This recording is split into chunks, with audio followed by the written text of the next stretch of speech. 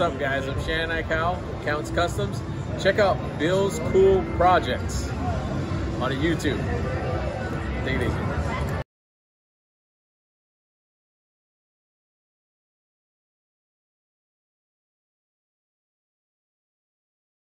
Hello YouTubers, thanks for watching. I'm doing a quick video on converting my swing out RV propane burners and I'm going to put an induction cooktop in. So thanks for subscribing and ring the bell for updates. But I converted my entire RV to solar power and I have so much excess power. I never go below 70% on my batteries. And figured maybe go to an induction cooktop, which is more efficient than burning propane, since I have all that excess energy running 5 solar panels on the RV. So this might give you an idea. Probably only a few of you would want to do something like this. But so I have the swing out arm and outdoor kitchen, or this could be for an indoor burner, or some of the folks have these outdoor kitchens, maybe a half outdoor that just has a burner. Or get an induction cooktop, just plug it in. But anyway, it came with like this lid and the little wings fold out and propane burners, typical RV type stuff. But when the wind blows, propane's blowing the heat away from the pots, and it's so small I could barely even fit a saucepan on the corner of this thing. It's not that big. So anyway, I'm going to tear this apart and see if I can fit an induction cooktop in it that I got from Amazon. So anyway, thanks for watching. All right, took the cover off, and this is the burner area that I'm left with. And the induction cooktop unit, standalone, it'll sit on a counter, is 13, so I got plenty of room that way, and 11, so I got plenty of room. And my depth is about 3 inches, and these induction cooktops about 2.5, so should fit in here perfect. So now is to take this gas burner type stuff out and get rid of it. So this is the tub that I took out of the original one, original burner. Looks like a cake baking pan or something. So anyway, won't be using this anymore. All right, so change of plans here. Decided to not use the burner pan and the burner area that was on here before. So what I did is measured it out, and I'll show you in a minute here. I'm using an inductive cooktop, and I decided to flush mount it into the new counter. So anyway, or the swing out arm. So here's the old particle board. You see it's all peeling and the edge banding's coming off, and it's just crap, and pieces of the particle board are pulling out. And what I did is I got a piece of Corian from a local fabrications shop here in Denver, Fabrications LLC, and decided to make a template out of the original, and here it is, all fabricated. So you see the bottom of the particle board connected to the metal arm. They had these screws, look like drywall screws almost, and you see it's all pulling out. So anyway, that's done. So here's the Corian. This stuff's fantastic to work with. You need a carbide bit on your router. So for routing the edges, use a carbide bit. Circular saw, you can cut it with a straight edge. It's just plastic, but it needs a carbide tip blade on it. And your jigsaw, I used a fine tooth metal cutting Bosch blade on my jigsaw to cut some of the pieces out, the corner edges, and make the rounded edges and the inside cut. So here's the magic behind the whole thing. I bought this on Amazon, and it was $45, and it is an induction cooktop made by Duck's Top, whatever that is, and it's a model 8120 MC, so I got the silver one. I guess I got one in gold too. Supposed to be a pretty good, cool unit. It's the biggest seller on Amazon, and it had the best reviews, 4.5 stars, I think. So anyway, decided to go with that for 45 bucks, shipped to the house. I figured even if I want, I can get a second as a backup unit too, because it's so small and lightweight. But if you're a teardrop camper, a regular camper, These things are pretty slick, lightweight. It's got feet on it. It's got a fan, so you need to have airflow around it or underneath it. And pretty slick. I fired it up last night, and what it does is amazing. So, but anyway, so I measured everything out, and I have it so I can drop it into the hole. And I did research it, and you can flush mount this as long as it has airflow to the fan below. So anyway, I cut the hole and made a snug fit, and there it is. It's installed. So this is a really cool project. My wife does kitchen remodels and stuff, and she's pretty excited about this. And they sell a lot of induction cooktops now for new kitchens, for houses, and very popular. They're heating the pan itself. There's no heat in here. And later on in the video, what we'll do is I'll do a real-time video on how long it takes to boil water, and maybe put a piece of paper towel underneath the pan just to show you how it works. And then what I'm mostly interested in is the wind.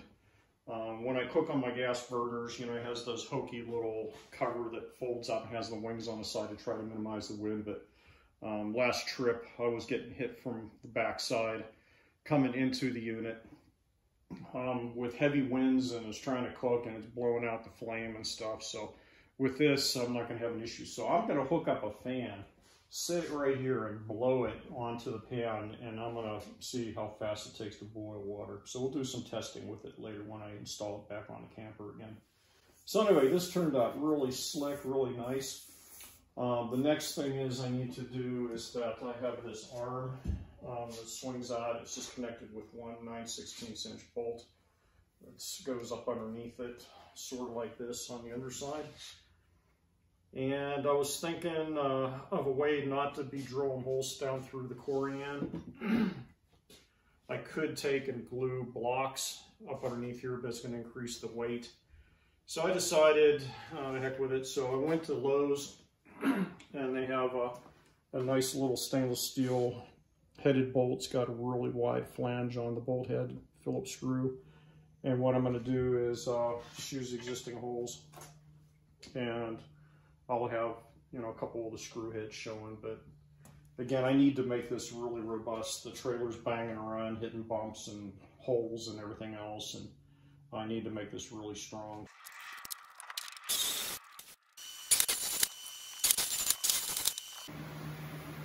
All right, got the carriage bolts in. It is done. It turned out pretty good. Had to go with stainless steel carriage bolts from Lowe's, quarter 20s. I'll just use the existing holes. But anyway, again, you can just sit this on the countertop and use it. But I like this. That is so cool. That's a cool project. So let's go get the camper out of the garage and let's install it. It just connects with one bolt on the swing arm right here, and we'll test it out.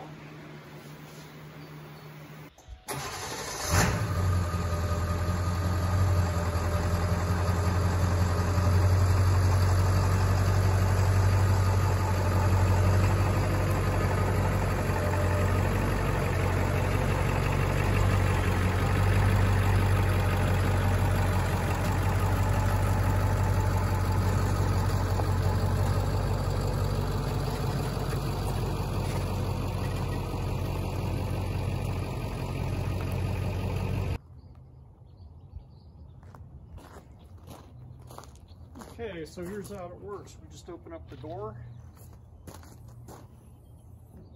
and then here's the cooktop bolted in the front with one bolt, 9/16" bolt. Pull out the safety pin here that keeps it retracted, so when you're on the road it won't swing out. It's not going to swing out anyway. You have the door down and locked, but it's just an extra precaution. And just take it in one finger, slide it out, and it's ready to go. And I tell you, it is sturdy. I can move the whole trailer by pushing on this. So anyway, let's try it out here, see how it does. All right, so let's give this a shot. I have just a room temperature pan, some water in there, and I won't edit this, and we'll check it out here. So let's go ahead and turn it on. Turn the power up all the way, and let's see how long it takes to get the water boiling here. Already seeing ripples in the bottom. Bubbles are forming. Cannot believe how fast this is.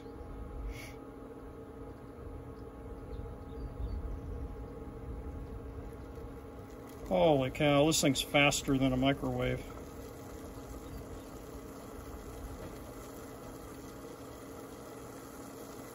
That is impressive. Would you look at that?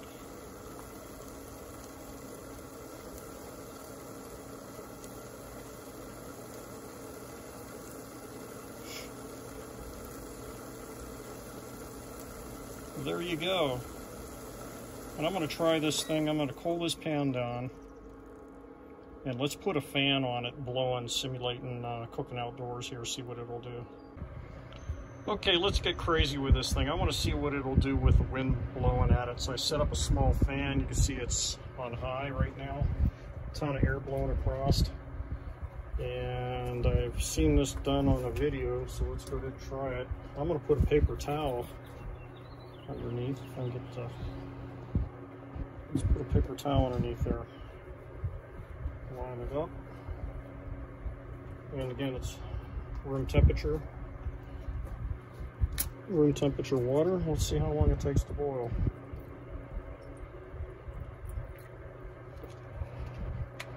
Let's power this bad boy up. Let's see what it'll do.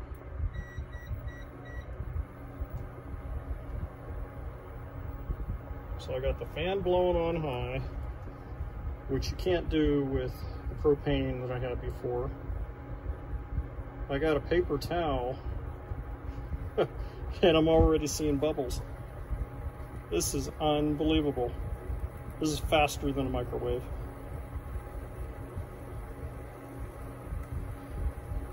Get it up to a full boil. What's it been, maybe 30 seconds? And I'm not editing. This is real time doing this. I'm not speeding it up. This is real time. Check that out.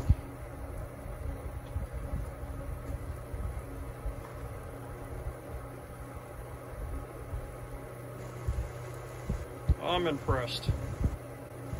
No way you could do this with propane.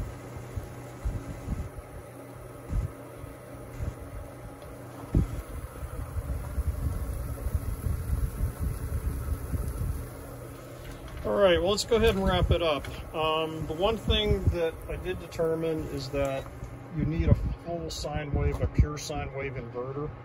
A modified sine wave inverter, most of them probably aren't going to be able to drive this thing because of the electronics in it. So anyway, just make a note of that, but I'll go turn this fan off. And hopefully it gave you some ideas on what you could do with an induction cooktop in the campground or your camper, maybe modifying what you got like I did with a swing out arm if you have one, or a drawer that might slide out. Or just sit it on the picnic table, plug it in. So anyway, let's go ahead and wrap it up. This was a really cool project. Probably got, with the Corian and the Duxtop induction cooktop, a total of maybe $100 into it. And I had to repair that particle board anyway, it was falling apart. So anyway, hopefully this gave you some ideas on what you could do.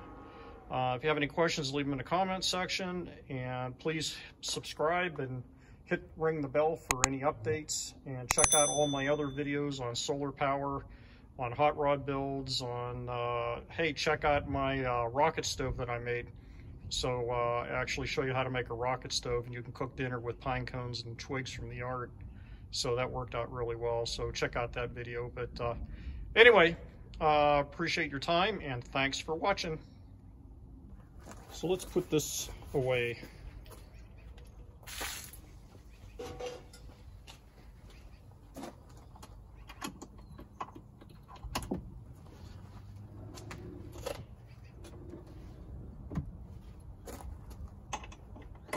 safety pin in. Done.